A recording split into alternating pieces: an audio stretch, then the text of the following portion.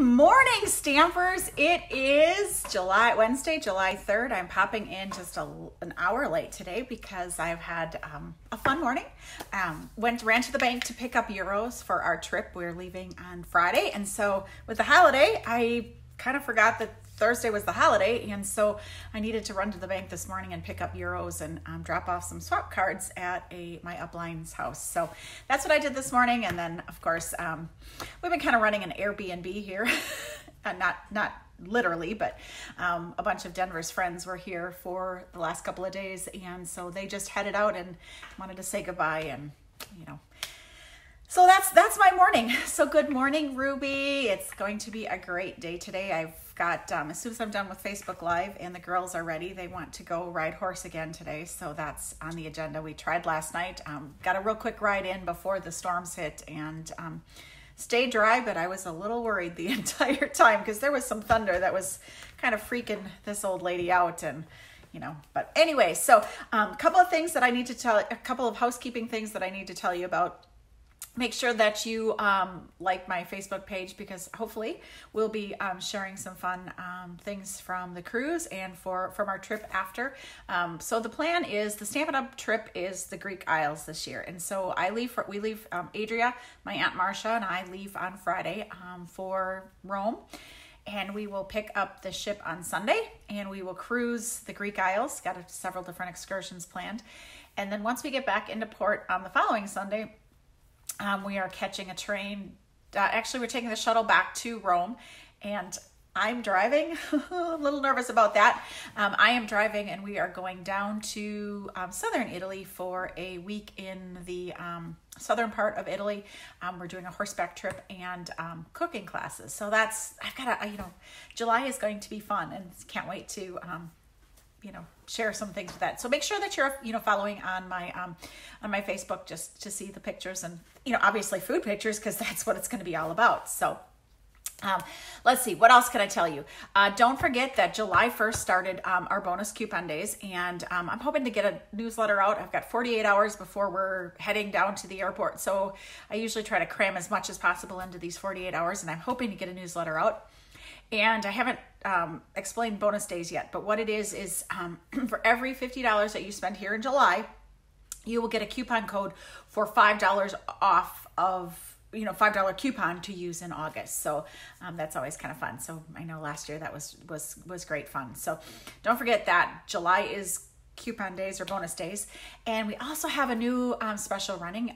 It is a new special. Hey, good morning, Mom and Dad. I see Jan is here. But anyways, the special in July here it's called Extra Extra. If you purchase a starter kit in July or August, from July 1st to August 31st, you are going to get $30 extra of products. So for $99, you will get $155. And then you will also get a coupon for $10 to use in August. So that's kind of exciting. For those of you that have a nice long wish list, now would be the perfect time to sign up to during this promotion to get a starter kit and get a lot of things on your list for at a discount. So don't forget, when you sign up to be a demonstrator, instantly 20% on any future orders is taken off the top of your order. So for those of you that have a lot of things on your list, now would be a good time to do it. Just saying. So contact me for more information. And so what I'm going to do for you today is, I think that's all the housekeeping. I don't have any classes until the end of July. I'm hoping today, that's one of the things that I got to do, is get my June's Pretty Peacock tutorial out and work on July's. And those are two things that I have to get done before I leave. So that's it. So let me put my specs on, and we are going to flip you around, and I'm going to show you a little blender tip hack, as well as my swap card for the cruise. Of course, it's not finished, but it was a card that I shared here a couple of weeks ago, or last week. It was one that I did in class. It is with the Winds of Change stamp set, and it's gorgeous. It's real sweet, and it's a Delft blue technique. So I'm going to flip you around, and we are going to get this show on the road. Let's see. There we go. Does that work? Yeah. Oh, there we go. How we doing? Can we see that? All right. Okay. let's see what we got here. Let's move this down so you can see, and I know where I'm supposed to stamp. All right, so this is the card that we are going to do today. And I'm gonna make one modification and I'll show you how that works there. So let's go ahead. This is called Winds of Change. This is a fun little stamp set. It's got a bike on the inside. It's got a windmill. It's got tulips. So let me go ahead and show you that. And hold on, girls and boys. I have just a real quick thing to show you. So last week, before we get started on this one, last week we did that glycerin technique, remember? So today we're going to show you a hack with your blender pens using glycerin. And I went ahead and did a card using that Winds of Change and the glycerin technique. And what I did was I stamped it. We did the glycerin technique on the background here, and then we went ahead and used the black blend to make it look like a shadow. So that one turned out real pretty. Now this one is just the same thing, and I went ahead and used the yellow blends, and I need to finish that up. I just haven't done that yet, but that's that glycerin technique from last week, and using that Winds of Change stamp set. So this was the card that we did in class this week, and it turned out really cute. What I've done is we're using the blueberry bushel because we're Dutch. I think a vast majority of my heritage is Dutch, and so I love that Delft blue. Holland is definitely, or Netherlands, is definitely on my bucket list of things to visit some time. And so this was the card that I did using that Winds of Change. I went ahead and used the tin tile, and I only embossed half of the cardstock. You can kind of see that, and that's pretty. So let's go ahead and stamp this, and I'm going to do that in a Delft blue. I am going to put my cardstock here. Gonna ink up. I've got my Stamparatus all set up.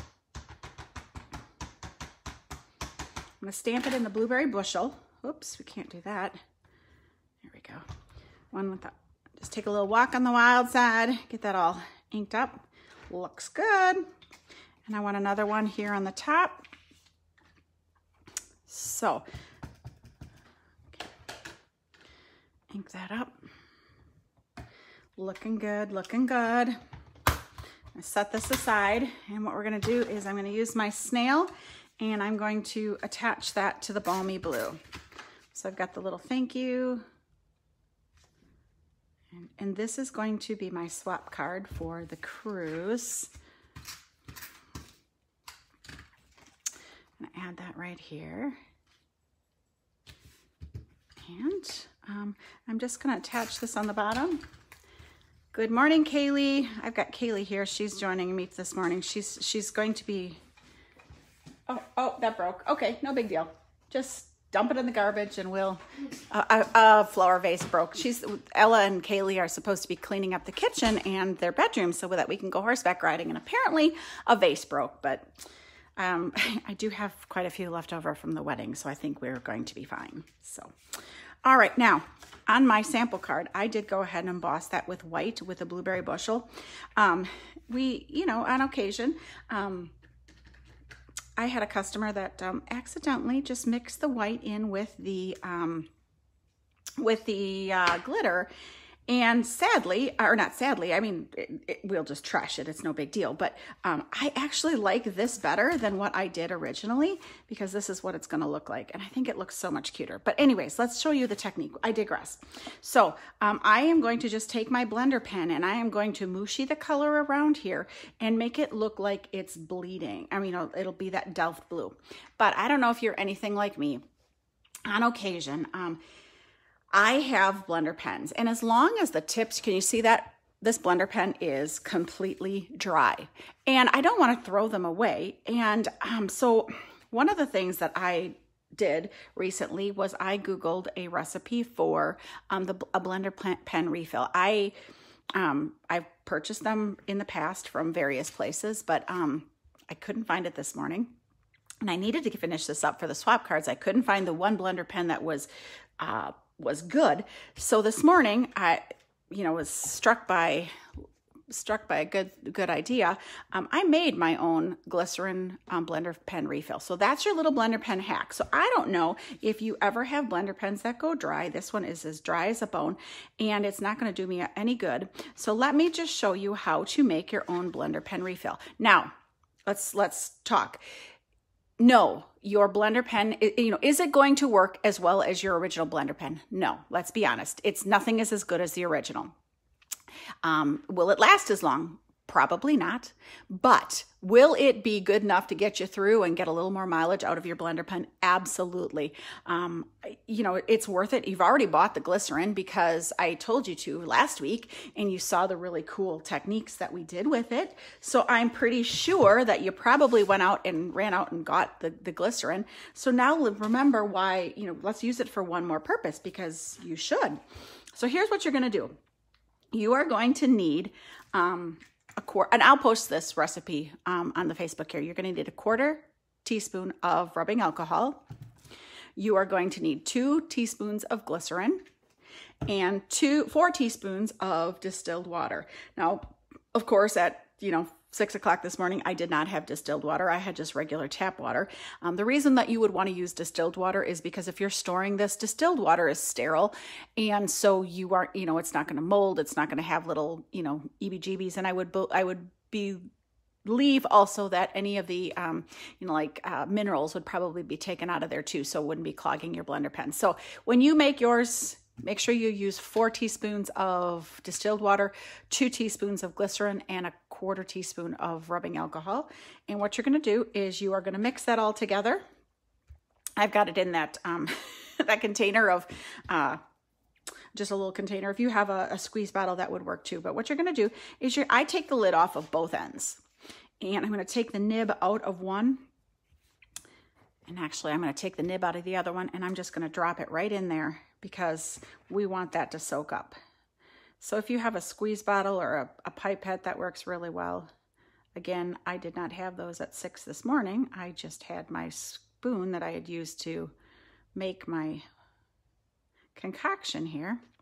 So what I'm doing is I am just refilling the blender pen. And because I'm letting that soak up, I'm going to just grab that, stick that back in. And you saw that was completely dry. Now watch. Can you see how that's wet? Can you see that? It is. I mean, it works really, really well. So you will get, a lot more mileage out of your blender pen. And as long as the tip isn't wrecked, you might as well make yourself a little see how that works? So here's what we're going to do with this. So what I'm going to do is I'm just going to take my blender pen and I'm going to mushi that color around. And because this isn't waterproof, the blue isn't waterproof, the blender pen will allow you to pull the color from the original stamping into the center and kind of give it that Delft blue look. Isn't that cool? So we're just going to put that there. I'm going to take some of that just to, and again, you've taken a blender pen that you probably would have chucked in the garbage, and you're going to be able to use it again. And again, as soon as it dries out, just take your jar and add some more, and until the tip goes bad, you are in the money. Isn't that cool? Fun technique. I do that a fair amount whenever I'm, trying to watercolor, do a soft watercolor or just soften the edges a little bit. So let's add some dimensionals to the back of this and put that on the front.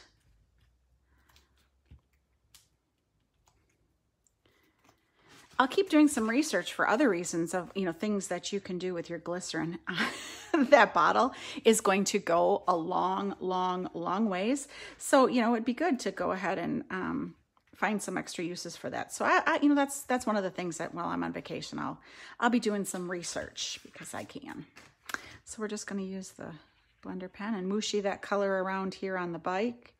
I just went here, here, and here, and a little bit here. And that's the inside. Just a real sweet and stinking cute little card there for my swap. Isn't that fun? So again, that's the watercolor, the blender pen technique, the little hack that I had to share with you on how to get a little more mileage out of your blender pens by making the blender pen refill. So Thanks again. I have this card to send out to a lucky winner. I've got a whole list of them that I need to send out before I leave too, but this one, if you share my video or comment, like, whatever, I'll draw from the winners and send it out to you. So thanks again, peeps. We will happy stamping, and contact me if you have any questions. Toodles. Thanks.